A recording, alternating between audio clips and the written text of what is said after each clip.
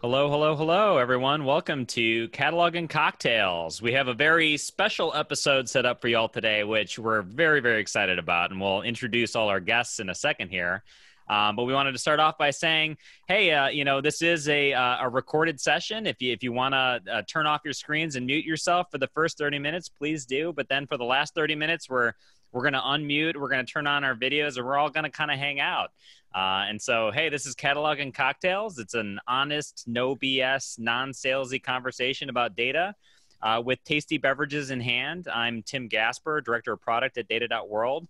And my co-host is Juan. Juan, do you want to introduce yourself and also kind of pass over to our guests? Yes, good afternoon, everybody. I'm Juan Sequeda, the Principal Scientist here at data.world. And if you're a regular attendee, you realize that I'm in a different place today. I'm excited. I'm in my new bar. One of the things coming out of COVID or from COVID is that I've been spending my time not flying, but I've built a bar. So this is going to be my new area where I'll be hosting this, and I am super excited to have this episode because we're going to have the authors of the book Semantic Web for the Working Ontologist. We have all the authors. So we have Dean Allemang, Jim Hendler, and Fabien Gandon. All of you guys. Dean, how about you kick it off? Introduce yourself. Hi, well, I'm Dean Allemang. I think a lot of the folks here know me. I've been doing Semantic Web stuff for a while, and in the first edition of Semantic Web for the Working Ontologist, I learned everything that Jim Hendler could tell me about it and wrote it all down. And here's now our third edition is coming out. And one of the things that has always bothered me about the first couple of editions is that we had all these data sets and all these queries and all these examples, and we didn't have a way we could just easily host them all and have everything people come and give them a try. And that's to my mind the biggest innovation in the third edition is that now anybody who wants to can do that. Cool. How about here next to my screen? I see Jim. Howdy, I've been doing Semantic Web probably even longer than Dean has. Indeed, yeah. Anyone else here, I think. Yeah, I think you're gonna take the prize, Jim. Well, for those who don't know, the seminal paper on Semantic Web in the Scientific American is authored by Jim Hendler, with one or two other people. Just one or two other people, yeah. But anyway, it's a pleasure to be here all, and it was great finally getting, Dean and I for a long time were putting off doing a third edition. We kind of needed two things. One was someone else to join us, which we'll get to in a minute. But the other thing was really enough new, cool progress stuff happening. And we really felt the past 2 or 3 years, a lot's been going on. You guys were a piece of it. So it's great doing this as our initial kickoff. Awesome. And we also have Fabien. Hi, I'm Fabien. I'm really happy to join Dean and Jim for this third edition. So I think I wrote my first RDF triple in 1999, when RDF was the first recommendation and RDFS was not a recommendation yet. And I was really happy to join the Dean and Jim, especially to work on the linked data chapter that has been added to this new edition. All right, Very exciting. Question for everybody, right? What are you guys drinking? I'm going to start off. I'm drinking just a little bit of rum, straight El Dorado, 15 years. It's a rum from Guyana, which I'm really enjoying lately. So I've decided to do a classic margarita. I'm not a big cocktail fan, but margaritas are one of the cocktails that I like, with lots and lots and lots of salt, as I'm a big salt fiend. And so that's my cocktail tonight. Nice. That's a fancy looking cocktail glass. Yeah, I got that at a secondhand shop. It cost me 75 cents. It's like, yeah, I can't beat that. So I had to travel out of town for the first time yesterday in a long time. Drove 5 hours, had a 10-minute meeting, and drove 5 hours back. So I'm drinking Coke to stay awake. And I hope, Fabien, you're joining us from the other side of the ocean. So hopefully Are you So, winding yeah. down or ready to go to bed? As a French guy, I feel like I should be defending some French wine, but unfortunately it's 11 p.m. here, and I don't drink alcohol, so I will stick with herbal tea. Excellent. All right, well, we also have, I don't want to forget about our co-founder of data.world, Brian Jacob. He's gonna, there's an interesting story behind all of this, and I'm gonna kick it off with that. But Brian, how are you doing?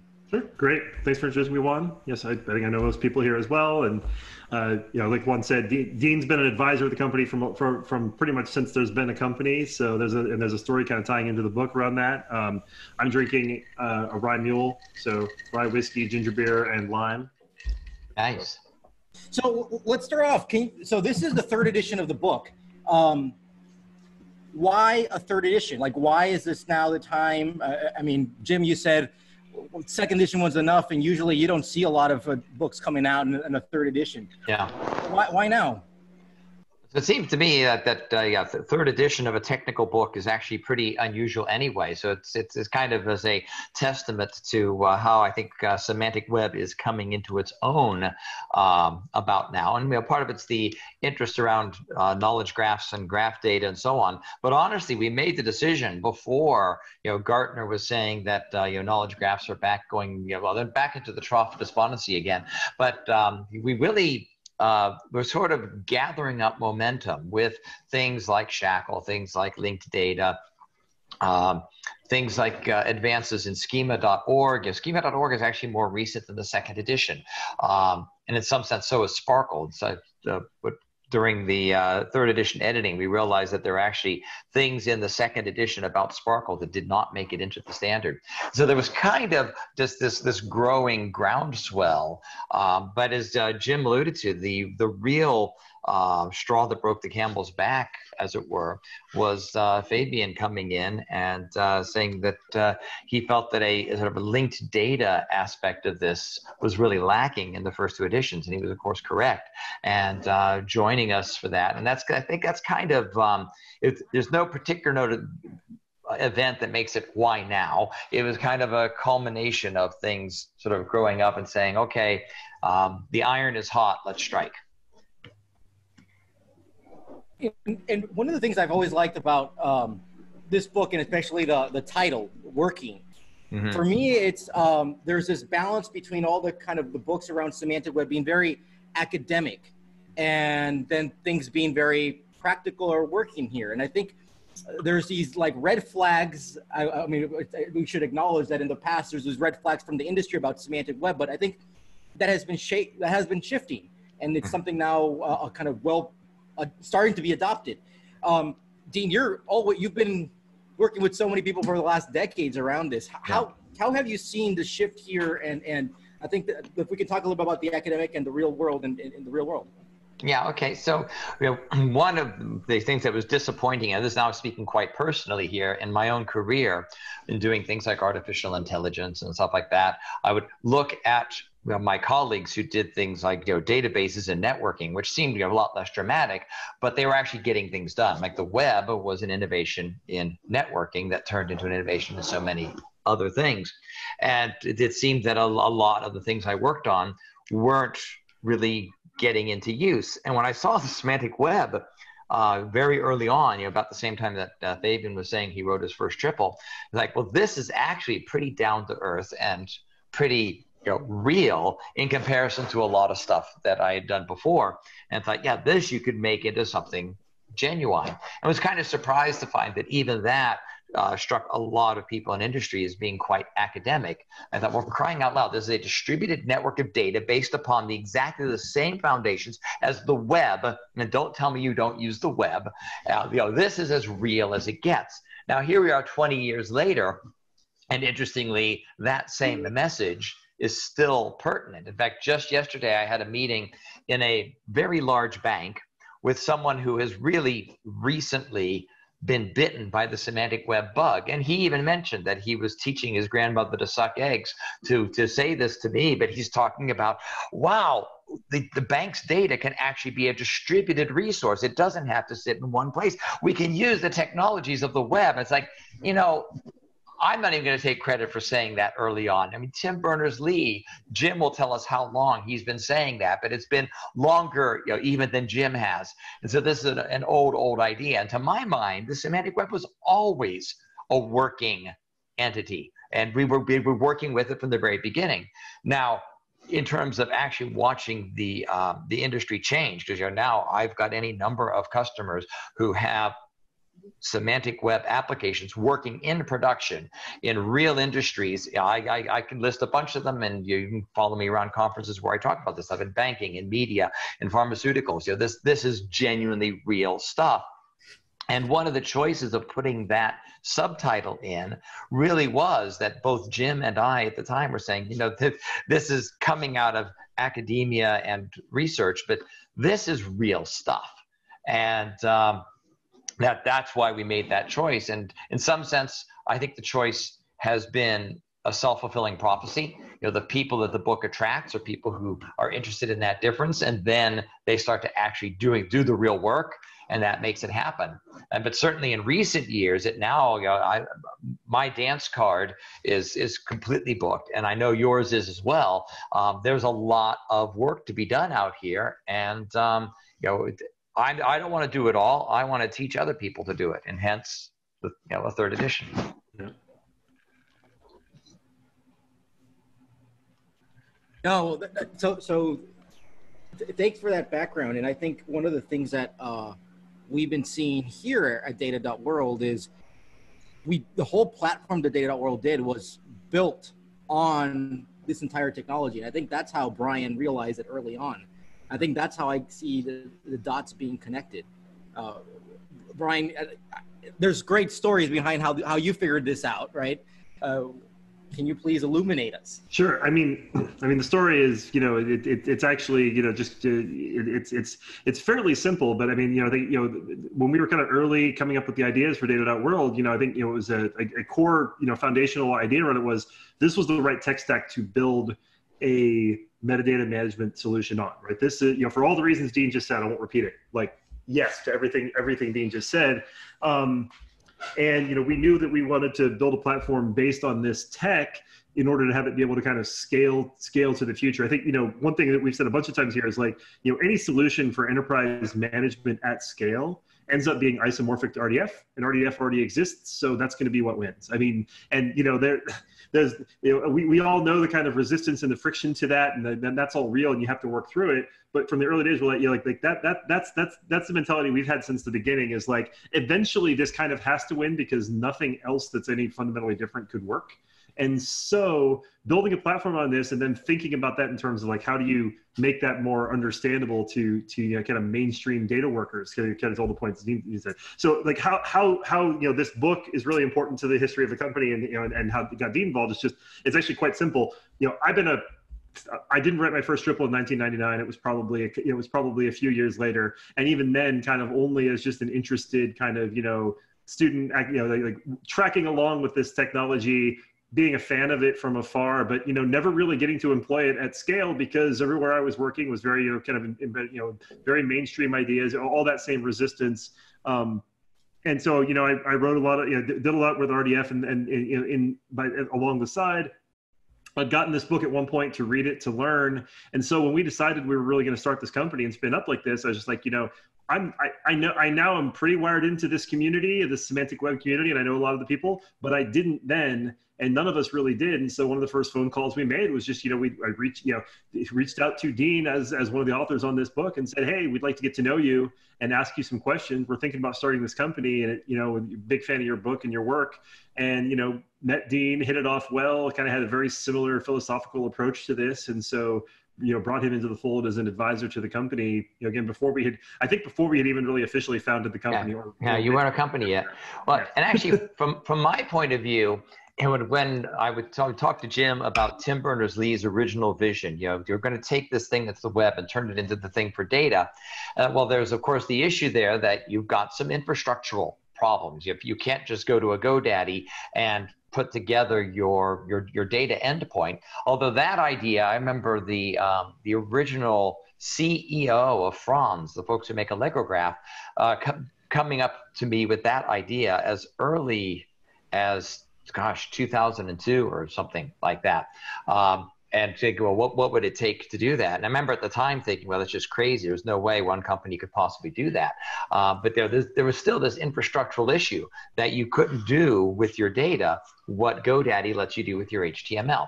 And that was going to be a real sticking point to having this thing grow. And so when Brian, now that time that he called me up or emailed me, however it was our first thing was, I thought, my God, these are folks, these people are crazy enough that they're actually going to give a real honest college try to being able to host this stuff. And that's going to be a huge game changer. And one of the things that Brian and I do in our discussions is that I work very hard to keep them honest, because you know, when things in data.world go in a direction that sort of is not conducive to this particular mission, I'll say, well, it's I understand you're doing that and you need to make some money here, but keep in mind that the reason that data.world is so interesting from my point of view is that it becomes this catalyst for the big vision. That is what got me so excited about this in the first place, and made me sit with Jim for all those hours and weeks back in whenever that was, Jim. I came up to Albany one time, and we got how many different places did we have our big meetings and putting this thing together? We did it out in West Stockbridge. Right. Yes, that's right. I remember that. Yeah. And we had a couple of them in Maryland, I think, early on. I mean, the book was actually born, to my mind, in a hotel bar in College Park, Maryland. Do you remember this, Jim? I'd been doing this course that we were doing, the top quadrant. And at the end of the course went really well. And everyone in the room was really interested and really engaged. In fact, every last one of them eventually became a customer of top quadrants at some point. And in the very last session, I had some spare time. And so I asked a couple of simple RDFS questions just to see whether the students could think laterally. And not one of them could do it. Not one. And I met Jim for drinks afterwards and said, I really wish that I could hand them something right now. They've been through 4 days of training. They've seen it all. They're not going to remember it. Something they can take home that goes through all of these details, telling stories, giving examples to let them go through it all again. And slideware isn't good enough. I really need, and Jim said, maybe it's time to write a book. And that to my mind was the moment that we actually went from saying somebody ought to write a book to it ought to be us. Yeah, we were teaching together at Top Quadrant, and I would sort of come in and give the big name from DARPA guy, or sort of academic, shine and wave hands and say stuff that didn't make any sense, and then Dean would spend the next 3.5 days actually explaining to them how this stuff worked. So it also seemed like that would work for a book too, that we could kind of frame it as both what's exciting and what's real. And the other thing is the book really has evolved based on use. And I think there was a moment during the writing of this book where I actually sent mail to Dean saying, Dean, I think we've really learned a hell of a lot since the last one. Yes. We both have been, working with so many companies, so many people, so many folks who've really deployed this stuff that, what were our things we argued for in the earlier editions, where this time we were able to say, here's how it works, here's how to do it, we think you can do this. We can say, here's how we have done this. And then it really makes it quite a lot stronger. And Fab too. Yeah. And not mention, we're bringing Fabien in, of course, because he brings in a very different perspective that complements it so well. And it's like, here's somebody coming in from a strong web science background. And so I come in from an enterprise data background. And as do many people here. But Fabien comes in with this really strong web science background. And that's really, if you're talking about the big vision of the web can happen inside your enterprise, then that's really the angle that you need to bring in. And so Fabien did a great job with that. Yeah, and that's actually a really great segue, because I think one of the topics that we're really interested in that that I think y'all are probably have a really amazing perspective on is, you know, how this book has started to become applied and affecting enterprise data, you know, and, you know, very curious from y'all's perspective, you know, how you think of some of the barriers in enterprise data and how sort of web and semantics and this book even specifically is starting to change some of that that approach and that mentality. There's a lot to say about that, and I sat in on a webinar this afternoon from my friend and colleague Dave McComb. And as you know, and so I'll plug somebody else's book. He has a book that's called something like Data-Centric Enterprise, or I forget the exact title of it. But he has this thing he's been pushing about data centrism. And it was his talk today was quite insightful, in that he's taking, again, this idea of the web and running with it, where you put the data at the center, and you're really thinking about your enterprise data in a completely different way. Rather than the applications driving it, each one of them having their own little data, you let the data drive it, and the application, they're sort of the secondary things around the edge. And of course, the real key to scalability here, and we're seeing this more and more in different enterprises, the key to this is to realize that even though you're talking intramurally, that your data is distributed. That, oh, I don't need to distribute my data. It's all sitting inside my walls. I've got it all in my hands. Well, actually, you don't. If you take a large bank, well, Bank of America is a good example that I like. Bank of America, I never opened an account there. I have an account there. I opened an account at a bank that was bought by a bank that was bought by a bank that was bought by a bank that was bought by Bank of America. If there are only two at each of those things, there's 32 banks in there. By the way, they merged with Merrill Lynch, Pierce, Fenner, and Smith as well. How many banks are there? You literally hear banks talking about their thousands of databases, their millions of columns, their hundreds of thousands of tables that they need to manage. They're as massively distributed as you can imagine, and they need an incremental modeling approach to what they're doing. And I've sort of lost track of your question now, Tim, but I think I'm still online. Maybe it's the tequila. But this is the sort of thing that I think we're seeing more and more, is that people are realizing that, you know, even in less obvious places, that their data is distributed, and that viewing it as a web is the key to scalability. You can build yet another fabric, yet another warehouse, yet another lake, but there's always going to be something around the corner. And one of the most gratifying things that happened to me at one of the banks I was at, because I was a consultant, after a certain amount of time, you're not allowed to stay without becoming an employee. And I had been going off to other projects. And when I came back at the very end of my time, my boss brought me back basically just, to take me out to dinner, and, just because at the end, I had a few hours to kill. But I looked at the folder where we had the extensions to the model that went out to lines of business. And when I'd left, there had been 2 of them, and we had done both of them as examples to show how it could be done. After the summer, after 4 months, there were 14 of them. And I went to my colleagues and said, boy, you've been busy with doing mapping the ontology to all these lines of business. They said, well, no, we haven't been doing that at all. Well, okay, but who has? Well, the lines of business did that. We set up a model that was sufficiently central to the business, and we had a really good tech writer who wrote up the documentation, and the lines of business were motivated to join in, and so they did it themselves. And that is the real success story, right? That you actually that's the same thing that the web happens. Gee, who wrote all those web pages? I'm not going to write all those web pages. No, you're not. The people who need the web pages write the web pages. That's exactly what happened in the bank, and that's a pretty old story. It's like 2012. And it's just happening more and more in different industries and different enterprises. I mean, that's really incredible. And that, I mean, what I'm kind of hearing as some meta themes here in terms of barriers are you first mentioned kind of integration and interoperability kind of being one big thing, which is happening at, major sprawl in some of the larger, especially financial institutions and things like that. Scalability and performance, sort of being able to really handle large, not just data, but particularly connected data, connected concepts. And then it also sounds like you're talking about participation, right? Actually being able to involve a much broader set of people in the conversation.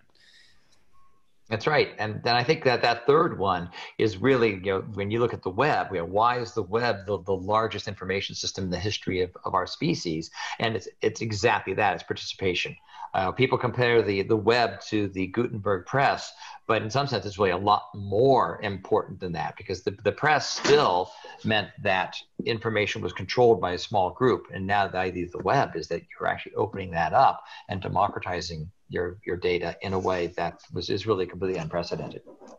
One of the things that I've been seeing and talking to a lot of folks in these large organizations is you want to be able to kind of balance the centralization versus decentralization. Mm-hmm. And I think the model that I'm seeing over and over, I'd like to get your input on this, Dean, is you want to centralize kind of your core important metadata. And it's not all the metadata, it's a core one. Like, you should not have to go redefine what is an employee, a customer, what is an email. But then other things, you want to just go distribute them. And then at the end, as you were mentioning, it's like the lines of business will be it's in their interest to align their data to the core metadata so they can be basically good citizens. So that's the way you decentralize things and everything gets connected. But you still want some centralization on the metadata side. That's how I've been talking to folks about this. I wonder, what do you think about that? Well, I guess I sort of see a tension. Well, and actually, I want to take a slight issue with something you said about being a good citizen. Yes, it's good to be a good citizen, but this is not altruistic. This is actually enlightened self-interest. You know, you're joining in because you get out of it more than you put in. But okay, leaving that. That I see a sort of a tension there, that you want to have certain things centralized, but part of the issue is that, you know, they might already be distributed. You know, you actually have competing metadata schemes in your enterprise already. And one of the things that I like to say about the semantic web standards, and here I'm talking about the higher level standards, RDFS and OWL even, and especially OWL, is that if you've already got competing metadata standards, in RDFS, you can treat everything as a resource and talk about it. In OWL, you can actually make very specific statements about how your notion of customer relates to my notion of customer. And you can, to some extent, have your cake and eat it too. Yes, you want to centralize your metadata. Sometimes you can't always do it. So a metaphor I often use is that you start your enterprise off as a jungle, and you might want to have a cathedral where there's lots of rules and there's a high priest that tells you what to do. But the fact of the matter is, you're going to live most of your life in the jungle, where you've got heaven knows what going on in your enterprise. And I see the semantic web as being your survival kit for the jungle. You know, you're going to be living in the jungle, but at least you can talk about how your metadata comes together. If you do centralize some metadata, you can talk about how that relates to your legacy systems and so on. Yeah. So you can actually continue to survive on your way to whatever your idea of the halcyon state is. I was just gonna, yes. And if you've spent any time in enterprise data management, it's the jungle. Right? I mean, we usually use less PC words than that to describe the state of things. I mean, Dave McComb had a child scribble on a page today. Yeah. And said, this is a graphic artist's interpretation of an enterprise data system. Of course, it was just a child squiggle covering the entire page. Well, and I have not read yet Dave's newest book, although I will as soon as I can. It comes up on my queue. But the first book that he wrote was kind of precursor to that. Was the title of that book, which is fantastic, and I recommend everyone, is Software Wasteland. And it's exactly this point, right? It's basically that, the infrastructure that most business runs on is just, the hodgepodge. And hodgepodge, it sounds like it's being very derogatory to, it's like, this is what happens when a system evolves through the technology that we've had available to us over the last 20 years. And this tech being based on the web is it's born in a world where it's where the goal is to have a completely distributed system with no central, with no need for a completely central control, and still to be able to make sense of that and have it consistently work. And that's exactly what you need to kind of address this, to address this wasteland that's accumulated from, decades of siloed systems and just, stockpiling data with no notion of what it means or how you're actually going to use it. Hey, so as I always tell everybody, 30 minutes flies by. Yeah. It flies by. So a couple of things. One, there is I think we're going to share a discount code, and you'll probably get an email to get a copy of the book. Definitely highly recommend this. And now that we've plugged Dave McComb's book, I highly recommend those too. Like the Software Wasteland, the Data Center Revolution. I'm telling every single person to go at least read the Software Wasteland, because it really describes what the problem is. I always like to sum up with our takeaways. Tim, I think you have some takeaways. I got my takeaways. What are yours, Tim? Yeah, first of all, I wrote down enlightened self-interest. I love that phrase. I got to find more ways to use that. But secondly, I love the sort of the focus on how integration, scalability, and participation can really be solved in a very meaningful way, and especially when we think about the jungle metaphor, it definitely seems like we're trying to move away from sort of brittle systems to ones that have infinite scalability, and I think that's a huge thing here. And yeah, big fan of the book, so very excited. And Juan, what about you? My takeaway is enterprise data is the jungle, right? You have to admit that, and enterprises need to consider their data as the web. And with that, thank you all very much. Hopefully you'll stick around for more Q&A here, and we will see everybody next week.